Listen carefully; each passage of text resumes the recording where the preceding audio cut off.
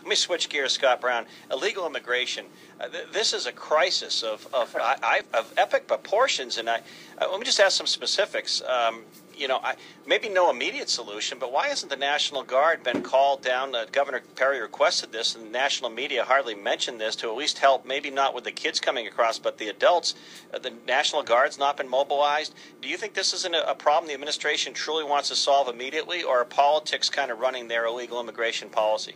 Well, this is where I disagree with Senator Shaheen. I disagree with the problem and her solution. I blame this issue and this problem squarely on the backs of the Obama-Shaheen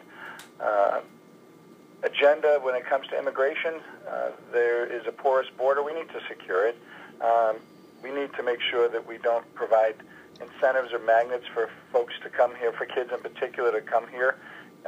What the president did and what Senator Shaheen did to support him on the DREAM Act and putting a class of people ahead of citizens, people who were trying to follow our laws and do it legally, to put some people that were here illegally ahead of those people is just wrong. And that's helped create this situation where people say, you know what, hey, just go to the United States, get across the border. If you're a kid in particular, you'll be taken care of. We have to eliminate those incentives.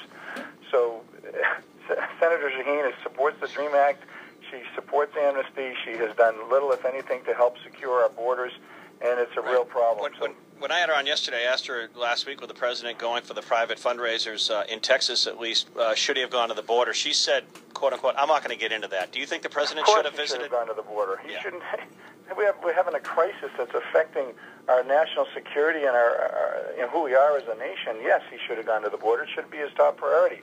He shouldn't be going on vacation necessarily. Well, I don't begrudge anyone from taking some time off, but we have a real problem down there. Yes.